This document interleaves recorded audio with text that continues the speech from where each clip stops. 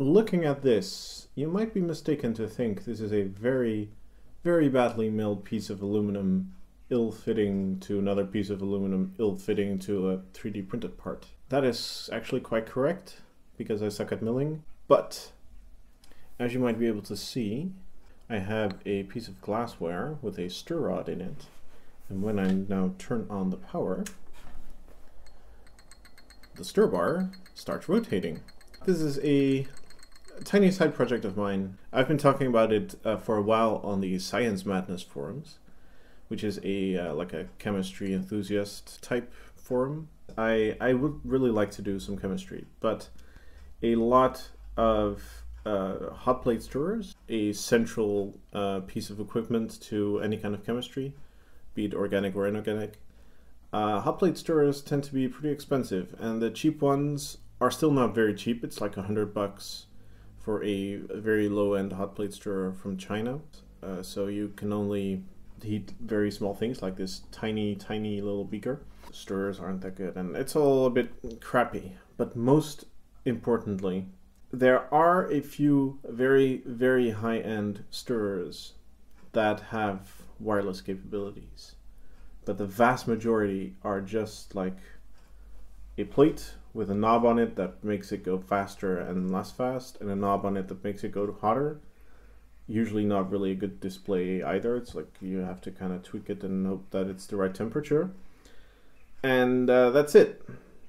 And that might be okay for a lab which has an actual lab technician running around and doing stuff. But for me, I want to be able to do relatively dangerous chemistry work locked away in my garage, or when I'm at the hackerspace in the fume cupboard, and doing its thing, and just being able to, over Wi-Fi, like anything else in my workflow, my X-Carve, my 3D printer, everything in my lab can be controlled over Wi-Fi. So why can't I buy a just decently priced? I'm not going to spend 500 or 1,000 on something with that capability. So long story short, I built one myself, and I'm going to show you how. Now, aside from that, there's also just a little bit of the challenge of building something like this. I really like integral system design, and in this case, well, it went a bit poorly, as you can see. The milling didn't go well. This the stirrer is made from 3 parts. A 3D printed. This is just like a little top that protects the electronics. This here is a button and 2 LED ports. And then the middle piece kind of has does heat sinking for the main power components, and the top is, well, the part that has chemicals dripping on it, pretty much. And then there's a standard M10 screw thread here. Obviously, my only CNC machine is an X-Carve. It went pretty well, but it can only go up to depths of 11 millimeters, and I kind of nudged the machine, I guess, halfway through, so there's a couple of steps, and the last bit here I actually finished by hand, so that's why it looks so incredibly rough. Obviously, this is not how a finished product should look, but it's good enough for me. It's serviceable. So let's have a look inside and see what a stirrer is. By the way, this is not a hot plate yet. There will be a separate hot plate project, but I thought, well, the stirrer part is kind of, it's a bit harder to do. Like a hot plate is just a couple of resistors and a big aluminum plate. That's easy to do, but a stirrer, I'm not sure if that's going to work. So I started out with the more complicated thing. Here we have the entire unit disassembled. First of all, I just want to point out the integration design, because I just like doing this kind of stuff. The whole assembly is only held together by these 2 screws, these nylon screws, and this basically compresses this aluminum part with the main electronics on it between this and that. If we zoom into the actual electronics part, so what you can see here is this is a suggestion I got from the Sciencemadness forums. What a magnetic stirrer is, well, there are two ways of making a magnetic stirrer. You can either take a computer fan and put two neodymium magnets on it. The other way is to make the magnetic field using solenoids. And the cool thing is, solenoids, they sell them under a slightly different name. They're called inductors, specifically these open-ended inductors. These are very good solenoids. The core inside amplifies the magnetic field significantly.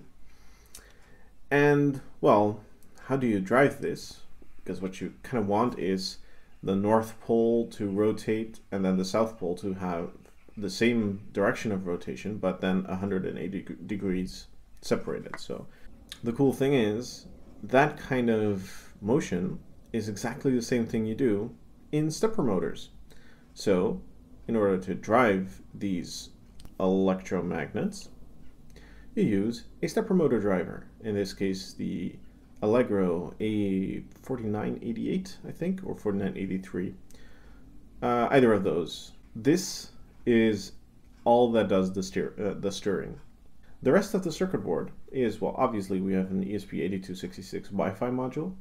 This is also the brains of the operation. It runs a little Lua script that steps the stepper motor driver and gets the inputs. You can push on the button to make it go faster, and you can do long presses to make it stir harder. And then this is just, I think, up to 24 volts to 3.3 volts power supply for the ESP8266 and the accompanying electronics, as well as like a logic voltage for the stepper driver.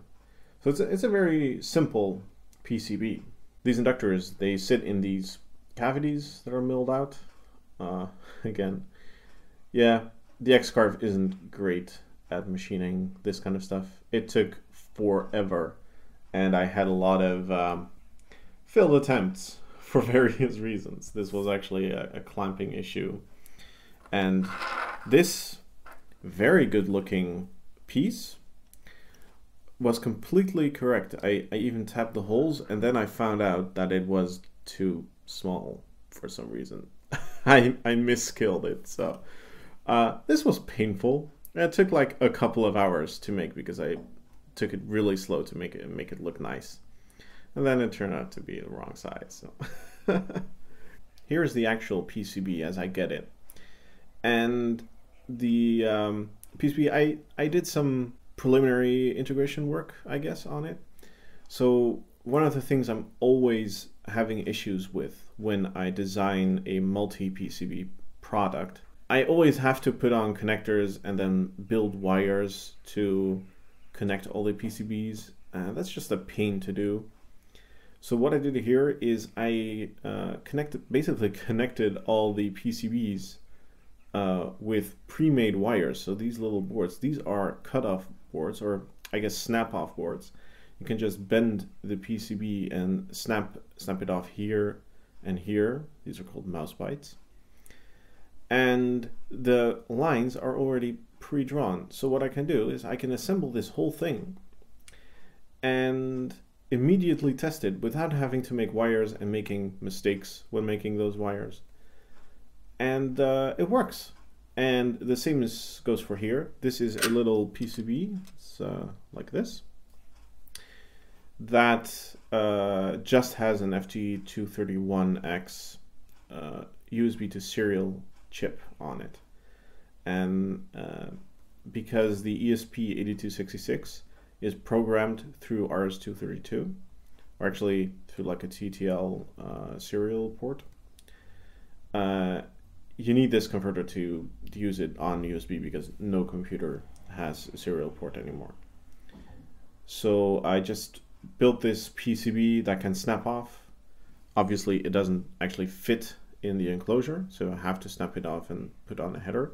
But like during the initial build-up of the prototype, I could just keep it connected and just solder on the little USB port, and this flexes enough that the cable can go, like I can actually plug it in and the cable just goes on top of this.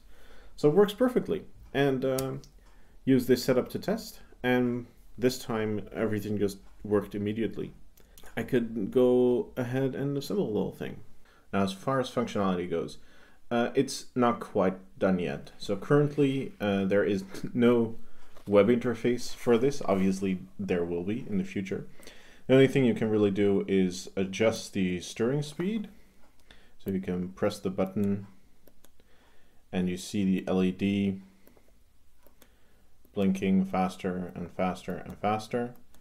And then eventually, I think after this one, yeah, going to the slowest mode, it just cycles through the different speed settings.